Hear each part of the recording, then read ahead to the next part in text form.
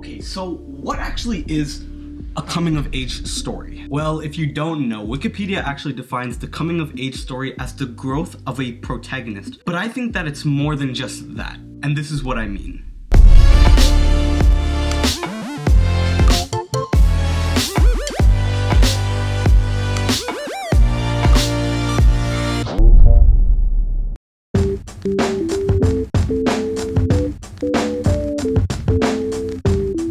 So the first iconic thing that Casey Neistat always has is those iconic sunglasses. Now, mine actually don't have any of the white, so I'm gonna use whiteout. I know he doesn't actually use whiteout, but this is all I have, so yeah. When it comes to a coming of age story, for me at least, the first thing that I think of is somebody discovering or realizing the type of person that they actually are. And now you might be wondering, how does one actually do that? How do they come to that point in their life?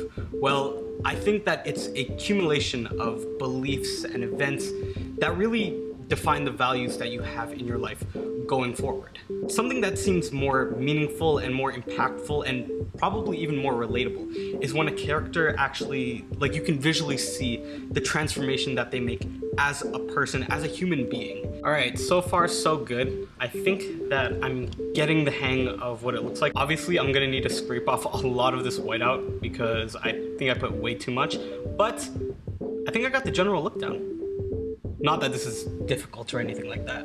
All right, I'm pretty much done with the sunglasses. All I need to do is let them dry and then scrape off to just clean up all the edges, give it that Casey Neistat look. Okay, so while I'm waiting for the paint to dry, let me be more clear about what I meant by when it comes to discovering what your values are. So let me give you guys an example. When it comes to me, one of the most prominent values that I have is treat others the way that you want to be treated, also known as the golden rule. And I think a really clear example of this is when it comes to actually responding to, you know, mean comments that you might get on pictures, or for me, YouTube comments. So on one of my more popular videos, right, I basically get this comment from a guy basically calling me a sellout, saying that Logitech sponsored my video, that I was just saying that it was positive because I was getting paid.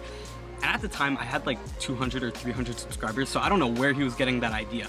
But nonetheless, he was basically being really insulting because I gave a positive review of a product that I actually liked. My response to this was basically just addressing all of his points in not necessarily a rude way. I didn't want to just insult him back because he was being rude to me. I didn't think that that was the right approach for solving this issue. Instead, I addressed all the points that he made very calmly, and I tried to make him understand that that just wasn't the case. I wasn't actually paid by Logitech. Hashtag not sponsored. All right, I'm pretty sure that these glasses are done drying. I mean, it's only white out, so it shouldn't be taking that long. But Casey Neistat uses a popsicle stick to scrape out all of the excess paint, and I don't actually have one. All I have is this. All I have is a guitar pick, so I'm going to be using that to scrape out all of the excess whiteout. But the thing about this value of mine that I have is that sometimes it's just not the case. There's always a chance of somebody just rubbing you the wrong way, or maybe you have a bad day, and sometimes you can snap at people. And that's extremely evident in the character Blanche? It's French for white.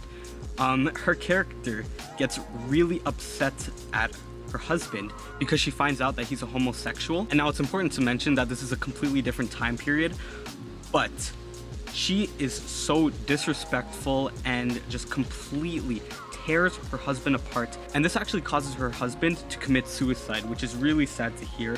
When I read that in the book, like, I don't know, I just thought that was so messed up because she didn't have to treat him that way. And I think it was the anger that she felt, the hurt that she felt, because she did walk in on him and another man, an older man at that. But nevertheless, the reaction that she had was one that did not help the situation at all. And I think it's important to keep in mind that even though we can try and have these values as much as possible, sometimes there are going to be times where we just snap.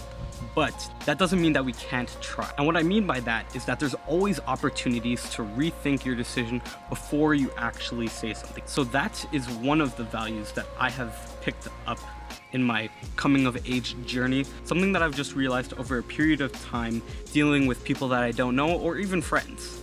Okay, so I don't know about you guys, but I think that these turned out pretty good. I mean, come on, that's gotta look legit. Anyways, here's my second value.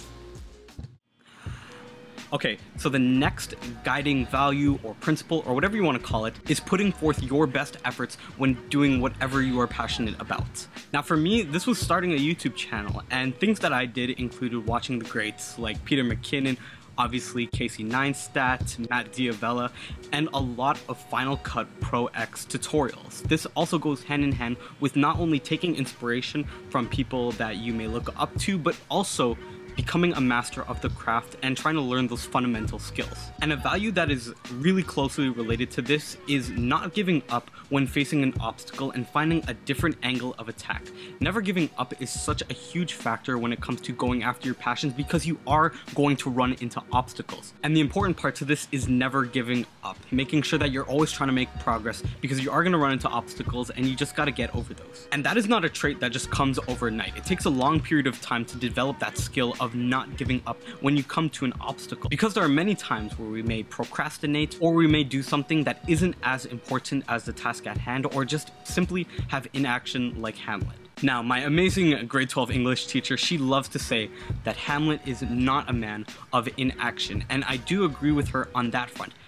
However, I think that just because Hamlet isn't a man of inaction does not necessarily mean that he was prioritizing correctly. See, there's a difference between the tasks that he was doing versus the tasks that he should have been doing. He should have been following his father's orders and getting revenge on King Claudius. But instead, he actually procrastinates and takes on other tasks that are not as important as what his father told. And because of that, both King Claudius and Hamlet's plans go unexpected. So while it's a skill that we could definitely all work on, just make sure that you don't give up and you put your best efforts towards the things that you are passionate about. Okay, and the third and final value of mine that I want to share with you guys is not looking too far into the future.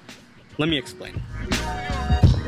See, the issue that I have with looking into the future is that nobody truly knows what is going to happen. I mean, nobody knew that there was going to be a pandemic, but we still have to work with that. And obviously, there are people that have it way worse than me. I'm speaking from a very privileged position, but the fact still remains true that we don't know exactly what is going to happen. And that is why course decisions for me are usually very, very difficult, because I don't actually know what I want to do for the rest of my life. I have interests that come and go. I have seasons where, you know, I'm really focused on one thing and then automatically I'm switching to something completely different. And the reason that I say that is because I always want to learn and grow and try out new, different things and find new things to work on, which is why I love doing the 30-day video challenges so much.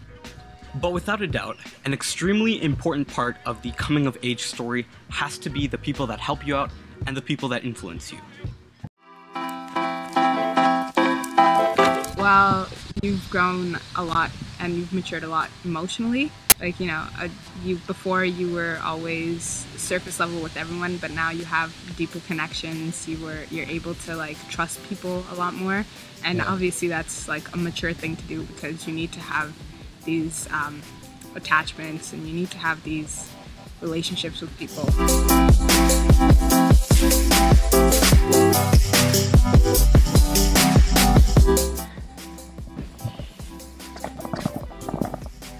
See, and just like this piece of road here, our journeys can have imperfections as well.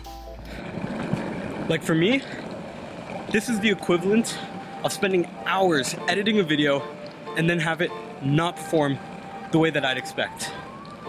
Because that sucks.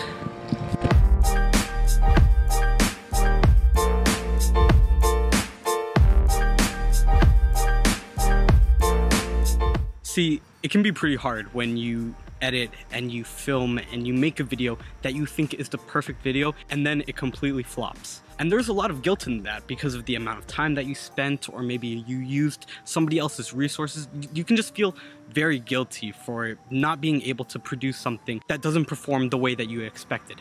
And this feeling of guilt is similar to the guilt that Dunstan felt in Fifth Business. See, because of the actions that his childhood friend Percy made, he now feels in debt to Mary Dempster because of his involvement with the action. I mean, he is the one that dodged the snowball that was meant for him, and it hit this innocent woman. This guilt goes on to plague the rest of Dunstan's life, and he never forgets it. Sometimes when you spend a long time working on a project that you think is really good, the guilt that you feel from not having it perform as well as you think it would have, you can use that to fuel the next project, because you'll remember the things that, hey, maybe this didn't work out. Maybe this part of the video that I added into this video, it just didn't cut it. What I've learned from my coming of age journey is that you can use whatever happened in the past, whatever mistakes that you have made, to fuel and to fix the next project going forward.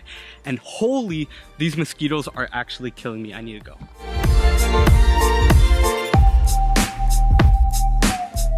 So if you were to ask me, do I feel fully in control of my life? I think the pretty obvious answer is no, of course not. But I don't necessarily think that that's a bad thing. See, for instance, sometimes leaving things to chance can actually bring some pretty good things, such as the pirates from Hamlet that bring him back to Denmark just in time for him to fulfill his goal and his mission. Me personally, I just think that there are always positives and negatives.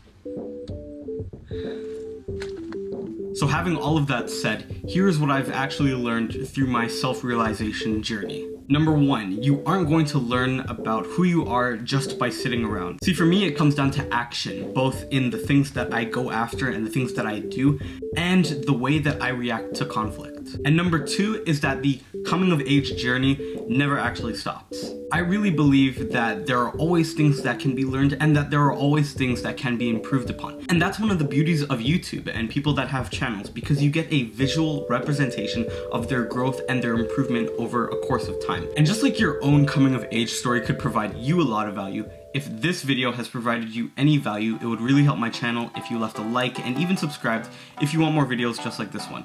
More videos are on the way, so hit the bell icon if you don't want to miss them. I'm Matt, and thanks for watching.